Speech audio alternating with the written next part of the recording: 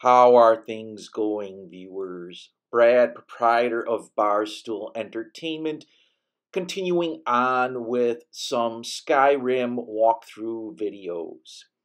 I recently posted a video doing a walkthrough of Volunruud, and I decided I'm going to do a video of another V-named tomb called Volunruud. Or Volrude or whatever. I'm not pronouncing stuff really well. This one is a little interesting because Volunruud can be used if you join the Assassin's mission as a way to meet a person who is paying a lot of money for the death of the princess or queen. But that's a whole nother thing. In this case, you will unlock a tomb using weapons, and it's an interesting and very wealthy tomb to raid. And let's get on with the walkthrough.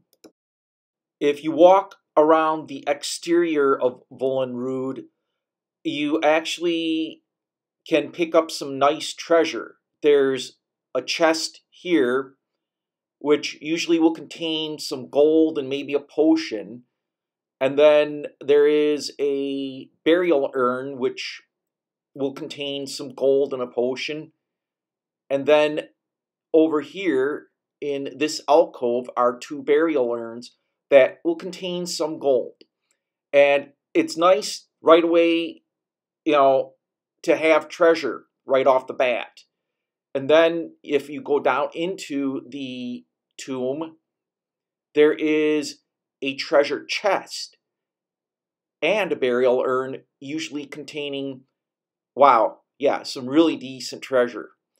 And the burial urn, it can be empty at times, but there's a little gold. Once you enter the tomb, if you look down on the ground, there is a book and some gold. I'm going to switch to the dragon bone bow and sneak up. Again, there's Hedek's volume, and he's talking about there being the Kevnel's tomb and finding a couple of ceremonial weapons which would open the tomb. And it's basically he's wanting to explore this tomb and find the body of the chief Kevnel or whatever, and thinks there's going to be wealth involved. Well, these tombs are definitely loaded with Draugr, and you wind up with having to fight them. And this guy obviously failed, and there's a reason he failed. He didn't have bodyguards. And so this is his body. This is the Hedek guy's body that is right here. Took a dagger through the skull, not the knee. And then there is the iron helmet, nothing worth taking, but there's a skeleton sitting here. And I'm going to shoot it because it could attack you, and it's just a skeleton. Now, I'm going to switch over to the, at some point, the Warhammer, because I'm going to bash my way through this and maybe do some shooting, being sneaky, but it's more fun to just bash my way through. Now, this area is actually where you would, if you were part of the Assassin's Guild, come in, find a bunch of dead Draugr, and you would meet the guy who's hiring you to assassinate the princess and the whole, or is it the king, I believe. Either way, it's something that you will end up coming to this tomb if you join the Assassin's Guild. And right now there's just some basic decent treasure. There is more if you again, are part of the Assassin's Guild and come on this mission. Now, the main tomb, and this is just off to the left when you enter. Now, the main tomb is divided into the main area, main sanctuary here, and then there's going to be two areas off to the side which you venture down in order to gain the weapons. Up here is a Diaz, and there's going to be some salt, which is worth it. And this non-iron shield isn't worth it. There's salt pile, that's worth it for alchemy. And this is the door, and you have to put a sword and another weapon in it in order to activate it and go into the main tomb. And the guy who Hedek obviously didn't do it. And I'm going to return this embalming tool, which I accidentally picked up here, because it's worthless. Now, like I said, I'm going to switch to a third-person view, and probably I'm going to switch toward the dragon bone hammer here. And like I said, I'm going to bash my way through. Now, the first one you enter is this iron door, and you open, and there's some Draugr that will attack you, and naturally you got to fight them. So, you look around, it's just a standard tomb, and surprisingly, this is all on one level. You don't have to transition through to another level where there is a load screen, etc. And you come down this corridor, and you're going to immediately end up fighting some very powerful Draugr. This one isn't that powerful, but there are Draugr Death Lords that are protecting the main weapon. These guys, yeah, Draugr and a regular Draugr, they pop up on you. Again, they're relatively easy. It's the Death Lords that will get you. And this is a very short tomb. So once you have defeated the other Draugrs, this guy comes up, yeah, again, very easy to defeat. Then there is the big bad guys. You're probably going to get attacked by some Draugr lords when you go further down the hall here, or should I say into the depths of the catacombs. And this is where you really get hit. You open this iron door, and there's traps and two Draugr lords.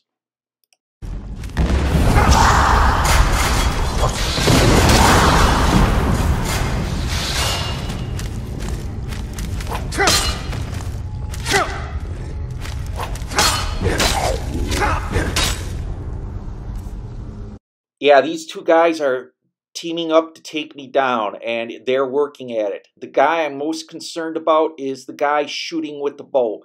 This guy, he's, yeah, goodbye. Now I'm going to close distance with this guy who's shooting with the bow and force him into hand-to-hand combat because he's using a ebony bow with ebony arrows.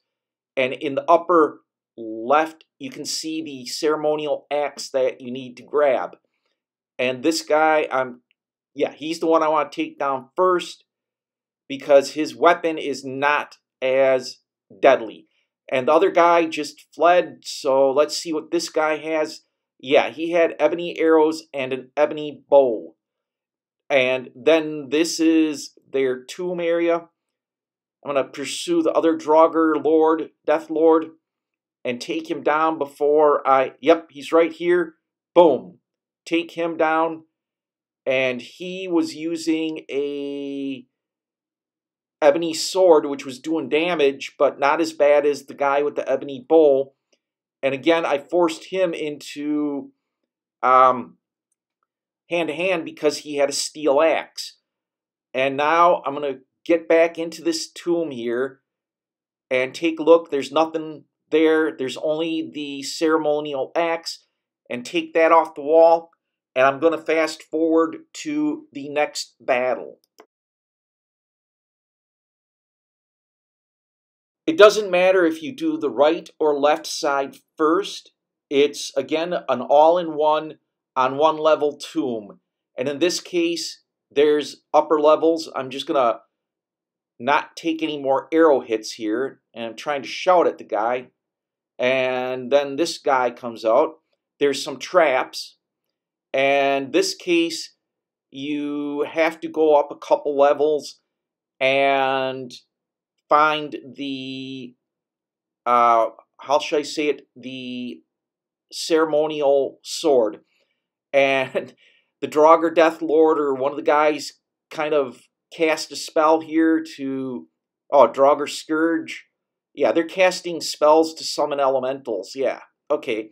I'm just going to beat up the Death Lord, take the Scourge guy down, who's obviously the magic user, and then take this guy down very quickly.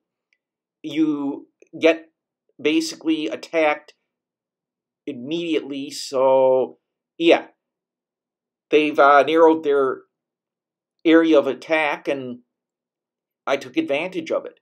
Now, the Draugr Death Lords sometimes have better equipment, and I didn't take anything crappy, so now I'm going to move on.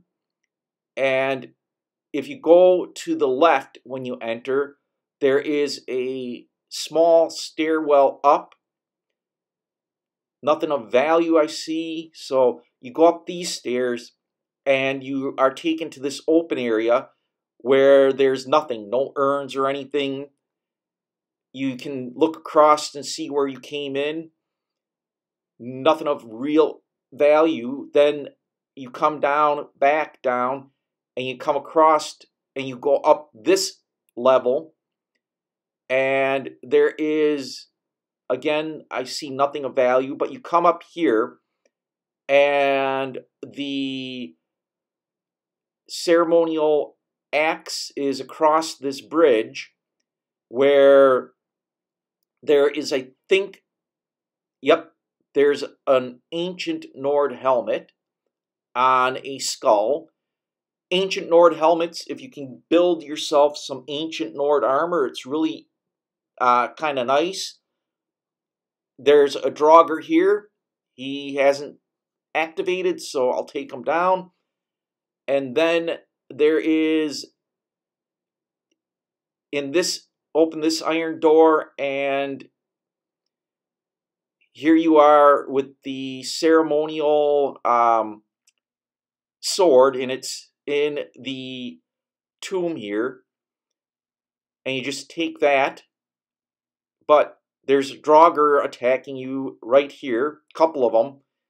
And yeah, very easy to take down. Once I've taken them down, I'm going to grab the ceremonial sword and then get back to the main area to activate the door. And again, I'm just going to fast forward through so that you can open the Elder's Cairn. And that's real quick. Once you get back to the main room, you put the sword and axe into their respective places and open up the door to enter and defeat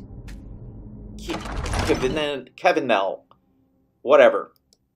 You will be entering the main tomb, and this is the only time you have to shift into a different level and go through all the load screen. But keep checking out the urns and other things, because there are plenty of little things like gold and rings and stuff hidden. There's some books if you want to take the books. There's a potion.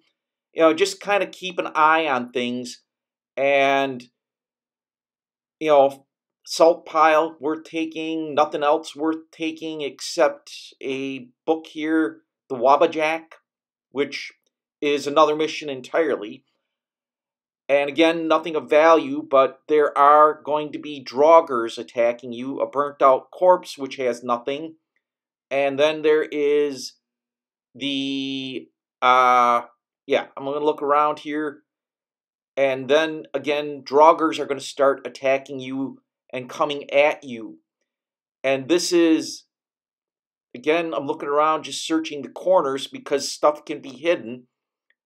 And you come across the first Draugr, and it's a Draugr Death Lord. So this is some serious, serious stuff you're dealing with. And I'm going to continue on with the journey here. This guy only had a honed Nord battle axe, and this is the main tomb where you fight Kevil, or whatever his name is.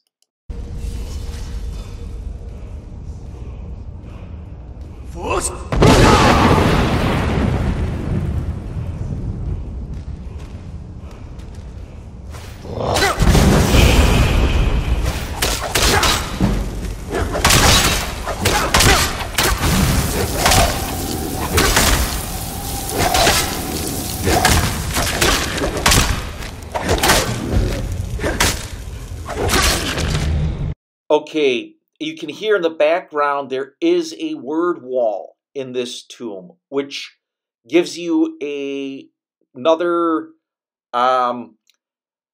shout power, which, to be kind of honest, I like the just blast the guy away with the Thum that shoves people around. You know, the stuff they teach you in the dragon monk order, or whatever they are.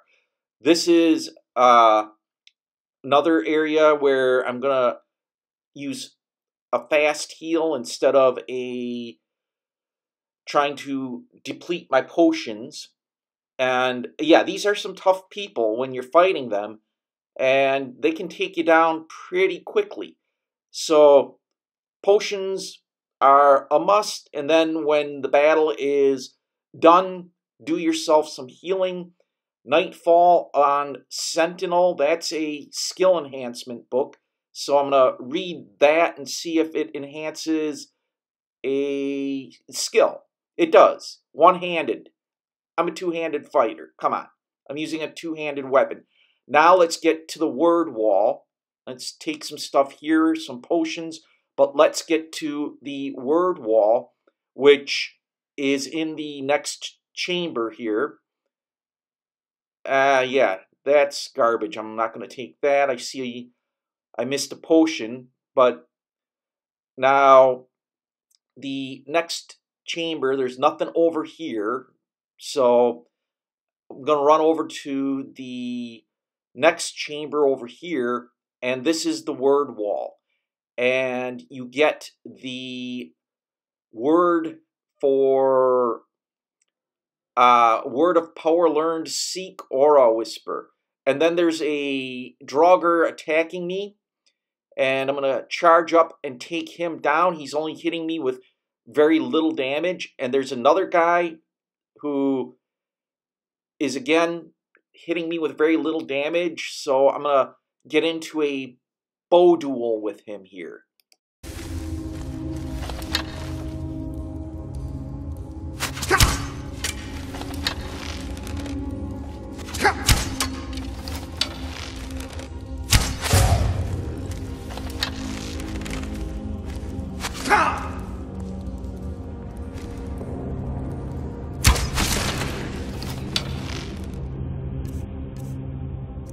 Now that the duel is over, I'm going to switch back to the Warhammer.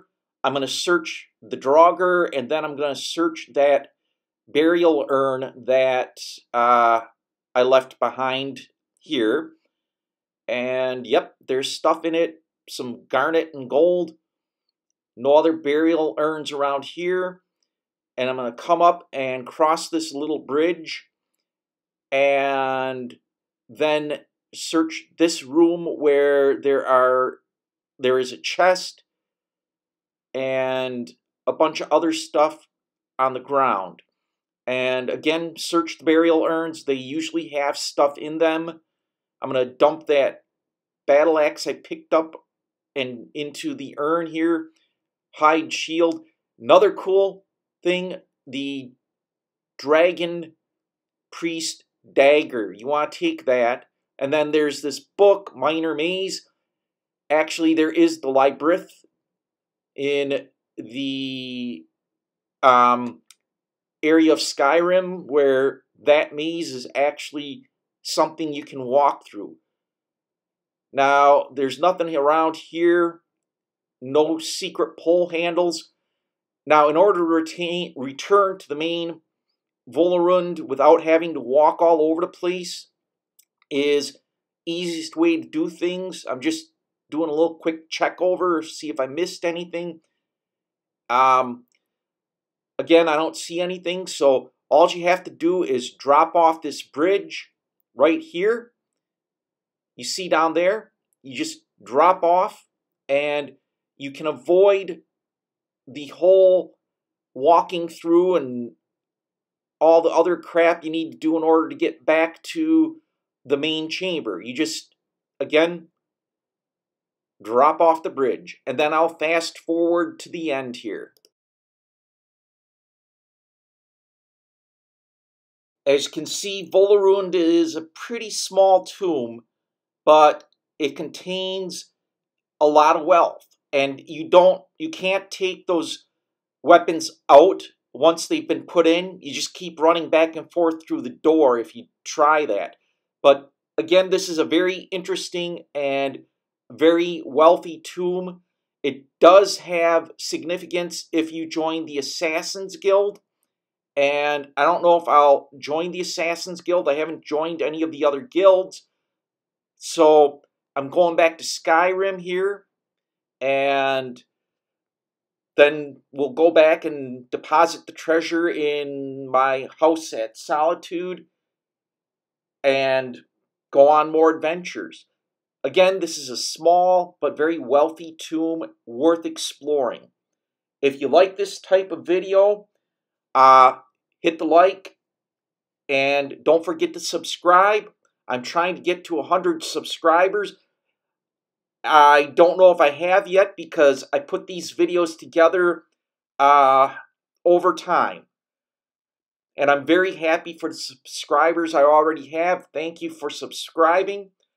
I'm Brad, proprietor of Barstool Entertainment. Thanks for stopping by.